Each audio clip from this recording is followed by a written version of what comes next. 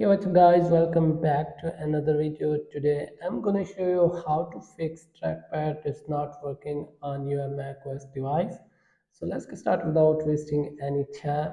If your trackpad is not working completely, so use external Mac for the few seconds. So now go to the Apple logo. As you can see, here is the Apple logo in the left top corner. Open it and now go to the system preferences. Open it, and as you can see, here is the trackpad. So now open it, and now as you can see, there are some options. So you have to click all these settings. So yeah, so now go back, close it, and again go to the Apple logo and now type on system preferences.